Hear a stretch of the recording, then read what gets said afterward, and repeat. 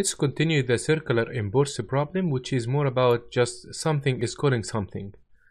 I'm going to change the file A and B that I were importing the first example last time. All what I'm doing is just more printing to show you some more details. I have a function here that takes some string and then it imports sys and it check if this string in the sys module or not, and then return as a message true or false. The moral of that is I would like to check if the module exists or not in the sys module. Observe here, I'm printing in every file two top statements and two bottom statements. I'm checking if A in the top of the file is A in the sys module or not, is B in the sys module or not, and same here is in the bottom. I'm checking if A is in the check or not and B in check or not. So this is same for A and B. This is same code, same tracing. I'm just printing more messages. So let's see here what happens when you try to run c.python, not d.python. Sorry for that. When you try to run c.python, it call a.python. A will start to check is A in the sys module. The answer will be yes. Why? Because this importing line will add A in the sys module, and then is B in the module? No. Now you see here there is a jump to file B, checking for A exists, yes. B exists, yes. B exists now because this importing will put B in the sys module, and after that we'll go back to the bottom of B and then the bottom of A. Let's now see the error case. If you run d.by, importing B will mark it true, and then we jump to B. Here importing we're in B, importing the B, check A, it will be false because A doesn't exist, but B will be true because d.python mark it B to be true, and then it jumps to A.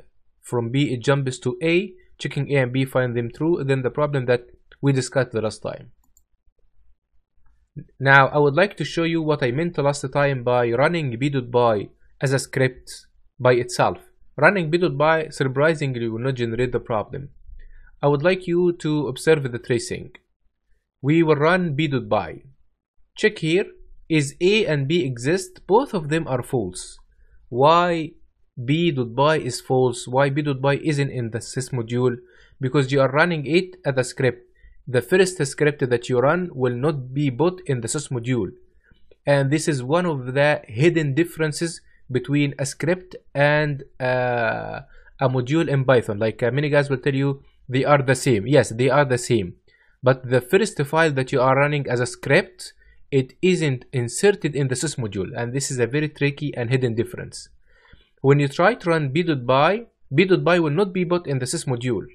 That's why when we start in b.by, checking the first two modules, it will be false and false. Observe here, top b.b comes here, and then again top B and B comes here. Why? When you start import to B, it will be false. So it goes to A. A will ask if B exists or not. It will not exist. It calls B again. That's why you see again here b.by in the top again. And this is the purpose of printing the top and bottom for you. I wanted you to realize that when we run B as a script, it isn't visible in the file here. What else? How to handle the cycle? The first thing that I would like you to know, if there is a cycle 99%, this is a bad design.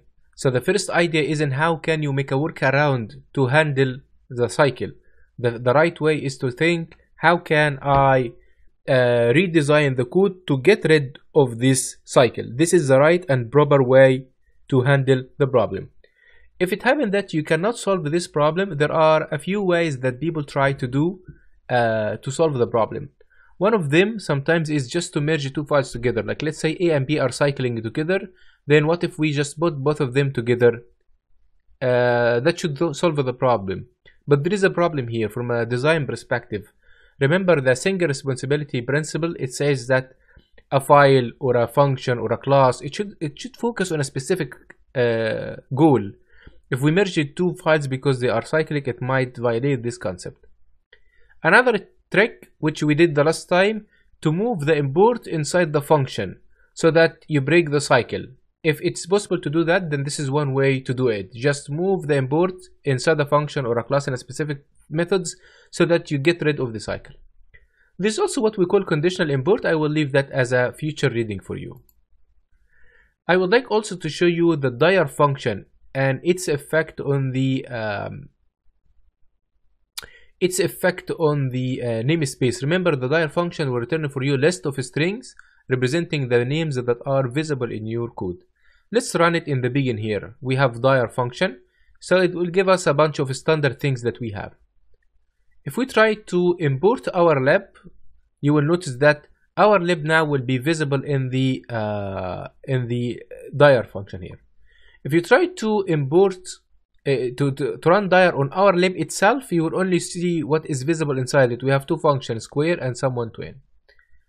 If you try to import square from lib, it will be added now for the namespace here, so now it is more visible to you.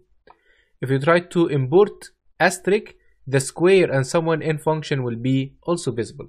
Dir function, one of the things that we use as a utility to understand what is happening. For example, if you notice that there is something that isn't visible, then maybe it's a good idea to try to run the dir function so that you know what is really visible now and what isn't. The last thing is, sometimes, in rare cases, you might need to reload a module that you are running. This might seem a little off topic. And this might happen because someone updated a module during running. Like, let's say you're running your code and you changed a small thing in your code. You might try to call import lib.reload my module. It is going to reload your module although your whole application is running. Because remember, we discussed that the module is loaded only once, but what if I changed it during the running of the application? You can reload it this way. That's all.